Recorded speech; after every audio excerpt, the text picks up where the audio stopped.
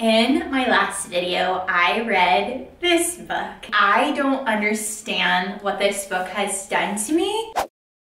I feel like it's just really made me feel like I found a home with reading. And I have been reading literally my whole life. I've always been a reader, and this just like opened up something in my soul. From reading this book and having this experience, I really have started to question what I like and what I want to get out of reading. I just want to feel the way that this book has made me feel in all of my reads.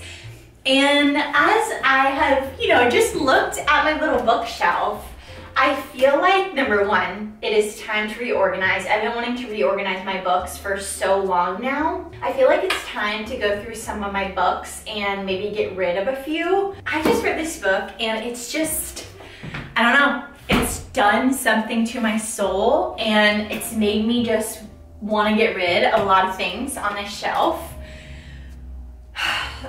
And it's way past overdue for organization. This was my TBR here, but it's kind of just become all over the place. But I would like to also readjust my TBR with more books that feel like, just a little bit more sophisticated, because I do have a lot up here, and I just want to read what I want to read and not feel like I have to read trendy, cool books to fit in. I just really want to read books that made me feel the way that Addie LaRue has. And that is my new TBR and my new mission in life. And we're gonna reorganize a little bit. I'm nervous, but it'll be good. I'm gonna take out some of the books I think that I wanna get rid of. I feel like I'm keeping books just so my shelves look more full, which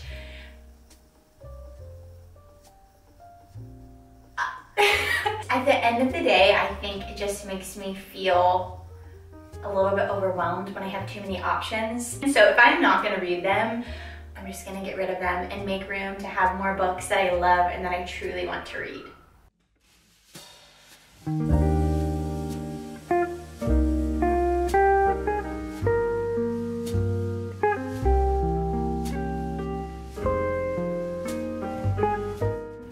Sorry. Do I keep this and reread it right before the movie comes out and do a video? No. First pile.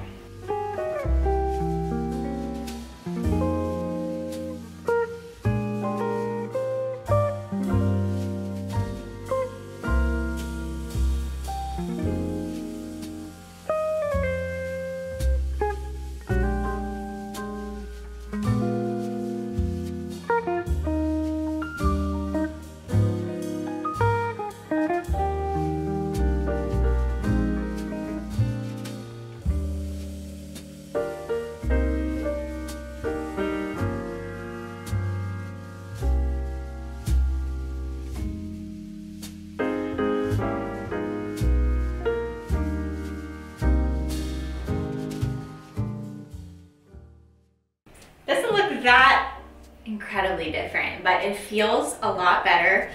I have some space to put new books, because before I was just literally shoving them all the way up to the top. So I made little stacks where I still could fit more. And yeah, it looks really, really good. It's just feeling not cram full, and that's what I was trying to escape from. So it's very beautiful, very pretty. And I got rid, you wanna see the books that I got rid of? These are the ones that I am going to be selling. And then these are books that I'm gonna donate to a little free library. A lot of these I've read and have just they're not my taste anymore, so I don't wanna keep them. These two, and then these. I'm trying to be better about getting rid of stuff that I'm not gonna use or that's not my taste anymore. I do that all the time with my clothes, but it's been really, really hard to do with books. So I am very, very excited to get rid of these. Even though I might regret it in 5 minutes. Maybe not get rid of them. You're very excited to put them in a new place where someone else True. I have somehow found myself on micro chopped salad TikTok, and I just want to sit here for, I don't really want to, but I'm so excited for the final product, but I'm just gonna sit here for a long time and chop up a lot of vegetables and make a salad for Joseph and I. I'm gonna need some parsley, some arugula, I think cilantro, not sure, cucumbers, some lemon. Now to chop.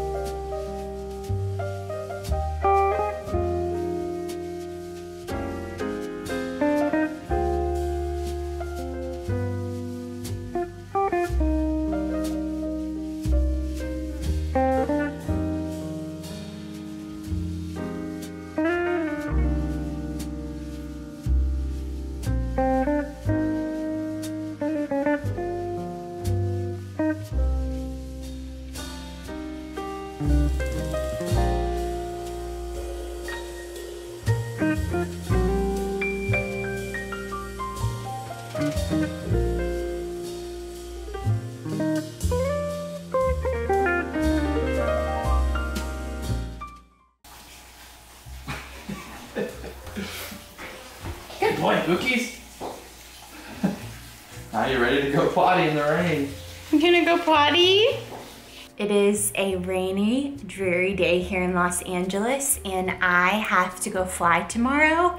I am doing a 2-day trip, so I'm gone just for 2 days, and I have a very long Philadelphia layover, which I'm super excited for. Hopefully it'll be snowy there. I know that sounds like a crazy thing to say, but I really haven't seen snow this year, and I don't even remember if I saw snow last year, but I love the winter. I lived in Chicago for almost 5 years, and just winter is very nostalgic for me, and I really hope there's some snow. All that to say, I need to get ready to go fly. I need to do some laundry, which I've already started one load. I need to clean up a little bit around the house. I'm gonna change my sheets. I'm gonna pack. I am gonna cook one of my favorite dinners tonight that I'll show you guys how to make. It's pasta, of course, and it's super, super easy. I'm not gonna meal prep much because I'm only gone for 2 days and I have a longer layover, but I need to run to the store and get a few groceries and a few small little things for my trip and also for the weekend coming up. And yeah, I'm just gonna be hanging out today, getting stuff done. I'm currently reading Bride by Ali Hazelwood.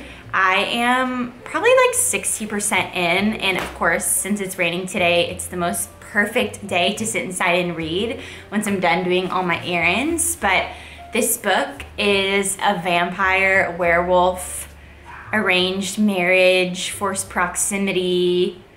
It's definitely a hee hee ha ha book, but I am having so much fun. And so yeah, I'm just gonna be reading today, getting stuff done, getting ready for my trip with you guys. I don't really ever talk like specifically about being a flight attendant because I don't know how many good things I would have to say about my job, and I try to be pretty optimistic, and I feel like my layovers are my saving grace and what helps me like get through the really hard parts of my job. But my job these days has been super, super disappointing. I share some on my social media, but it's really hard with what you share on social media because of like social media policies and you don't want to get in trouble at work. But things are just really, really bad right now for pretty much a lot of flight attendants.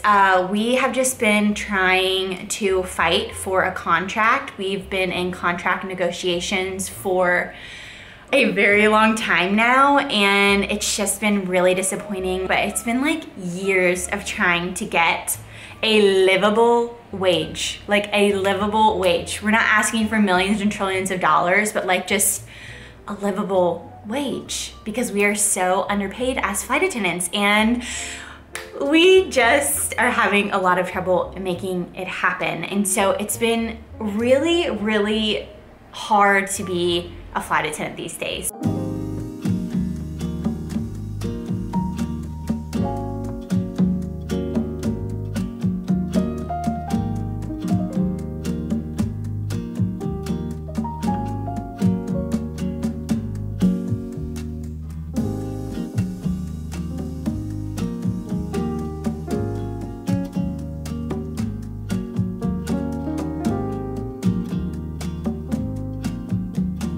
If you're watching this right now, this is your sign to call the doctor and set up an appointment.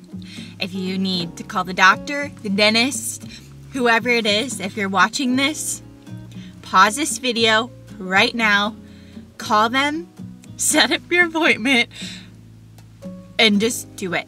Just do it. But I have needed to set up a doctor's appointment for at least 8 months now.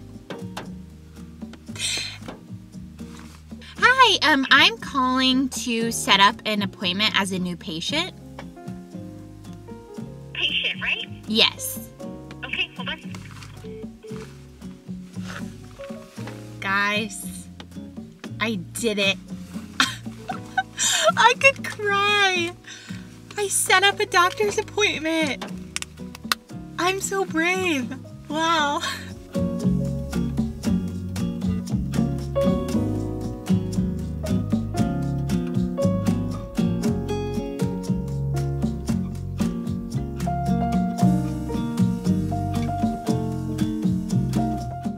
My favorite comfort meal, besides corn dogs, is Whole Foods hot bar mac and cheese.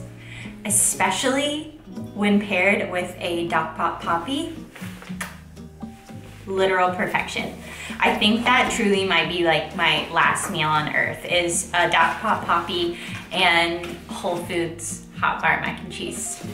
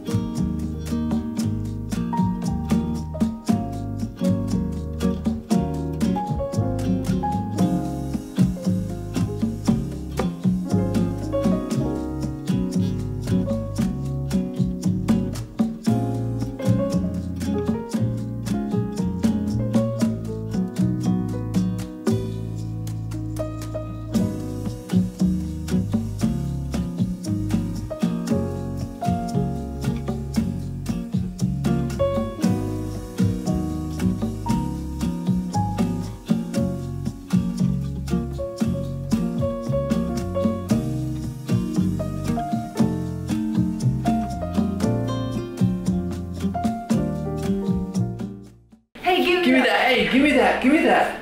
You guys don't know me, I'm a mystery man. Taylor's boyfriend. This recipe that I'm about to make is probably our most made recipe. Here in LA, there is a very popular and trendy Italian spot called John and Vinny's, but they are very well known for their spicy fusilli pasta. And I went there, obsessed with it, and then found, not a dupe, but I found a recipe to make it at home, and this is the recipe that wows everybody. It is from Bon Appetit. Why was I gonna say Bon Appetit? It's called fusilli alla vodka with basil and Parmesan. First, before I do anything, I'm going to start heating up the water so it'll boil in time.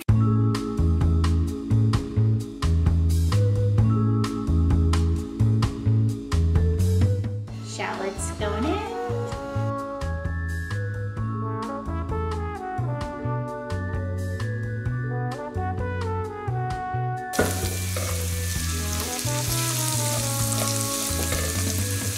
Half a cup tomato paste. You're gonna wanna get this all in with the oil.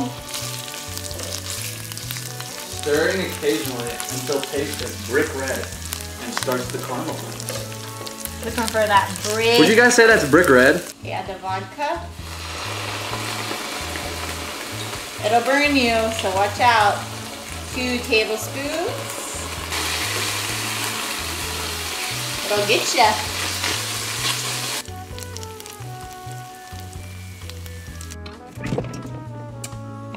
One cup heavy cream.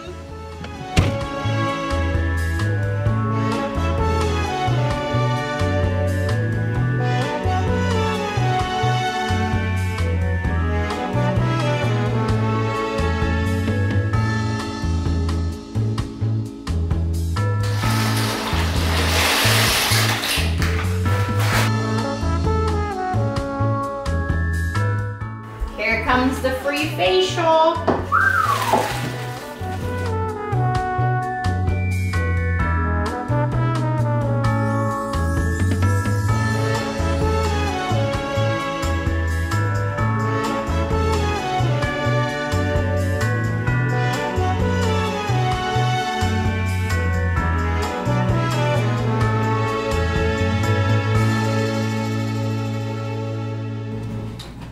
We're in Philadelphia. So I made it to Philly. It is about 6:40 at night. Had a really easy day. I just had one flight here and then one flight home tomorrow. Nothing really crazy happened. Oh, there's nothing better than getting takeout and just like staying in for the night. Maybe it's because I'm a grandma, but I love getting takeout and being cozy and having a cute little night at home. But I'm gonna do the same thing, just in a hotel room.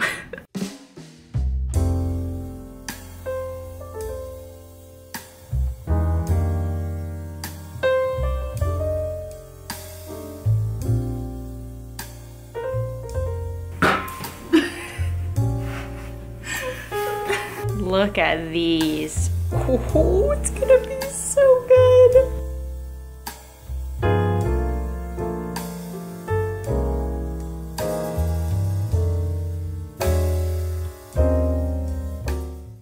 I am gonna start before I let go today. I finished Bride by Ali Hazelwood yesterday, and honestly, so many people are talking about it right now and obsessed with it. And there was just something missing for me. I don't know, I couldn't even tell you, I don't think, but there was something missing that I needed for it to be like an amazing book. I just wasn't obsessed with it. So I'm really hoping that when I start Before I Let Go today, it's gonna be really, really good, because I'm coming off of like, I found my favorite book for forever high, and I need something that's gonna like make me feel amazing and be happy to be reading something that isn't my favorite book ever. It's very, very cold outside. Oops, right up. Let's go get some coffee.